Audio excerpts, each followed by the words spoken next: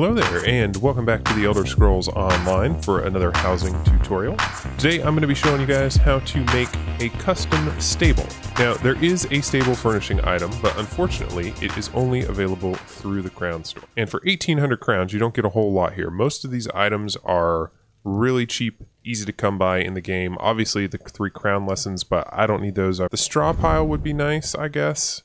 This watering trough is also a crown store exclusive, so I wouldn't mind having that, but 2,000 crowns for this watering trough and this stable, I guess it's called a shed technically, doesn't quite cut it for me, even though this is a pretty nice looking piece. So today I'm going to be showing you how to make your very own stable without having to spend a single crown. Now, I can't do this with a single furnishing, but the basic structure only requires 8 furnishings, and most of these are super easy to come by. So starting with these elsewhere pillars here, which you can pick up from the home goods vendor in northern elsewhere, these are going to form the support struts of our stable, and I'm just going to go ahead and sort of rough them in here, throw down 4, and there you go. So that's kind of the outline of the stable. Now the next thing that I want to do is down here in structures platforms is I'm going to use 3 of these elsewhere platforms, the smaller ones. These are a crafted item. They can be slightly pricey, just a few thousand gold because of the ingredients required to make them,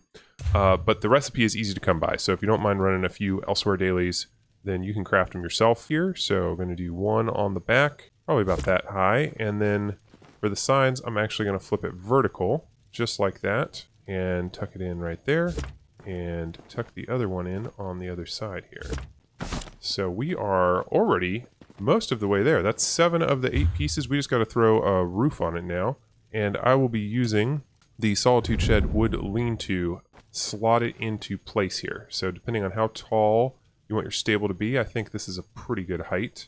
Now I'm going to adjust these pillars so that the height actually makes sense. So this one needs to go up a little bit. Now these 2 in the front, I think I want to bring down. All right, so there is our basic stable shape. From here, it's just a matter of decorating it. So the first thing that I want to add is a feeding trough. And luckily we have a couple of options here, although we don't have one that's filled with water like that crown store one. And then I need to add some lighting. Now before we throw some mounts in here, I did find that these rough hay beds look sort of decent as the ground floor in the stable. Now we can go ahead and throw some mounts in there.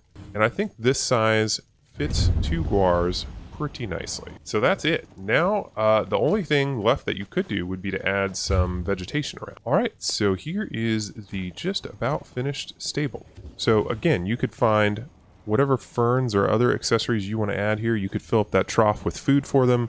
I believe guars are omnivorous, so you could have any sort of veggies in there or fish, and it would be allure friendly. There you go. That is the 8-piece furnishing stable with some extra bits and pieces to sort of dress it up. If you get 4 of those elsewhere pillars plus 3 of the small elsewhere platforms and 1 of the Solitude lean-tos, you've got yourself a stable without having to spend a single crown here in the Elder Scrolls Online. But maybe this one isn't quite big enough for you, and I've actually got another design to show you guys for a stable that's about twice this size. Let's head over here, and I'm going to build the larger version of this stable right here.